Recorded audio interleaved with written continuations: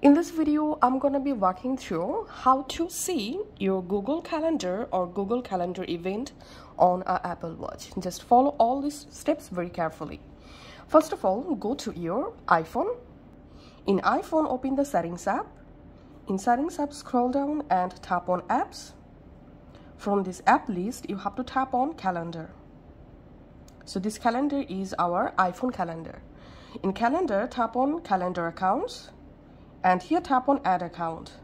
Select Google account and then go ahead and just add here your Google account.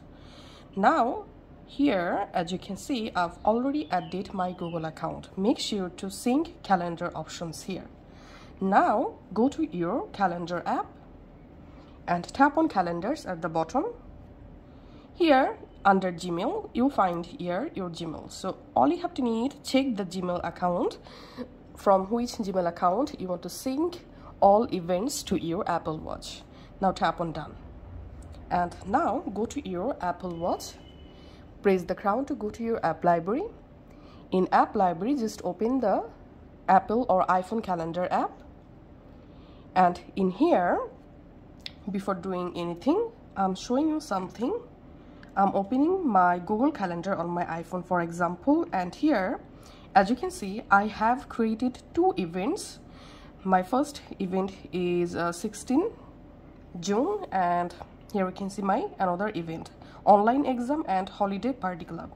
Now if I go to my Apple Watch and if I go to my iPhone calendar app, here if I scroll down, here we can see my Google Calendar event showing. So here we can see 16 June online exam. And if I scroll down here, we can see the 18 June holiday party club event showing. So now I'm going to create another calendar in my Google Calendar. For example, let's create a new calendar to show you, giving the calendar title test, and here I'm just selecting the event starting date and saving the calendar. Now if I go to my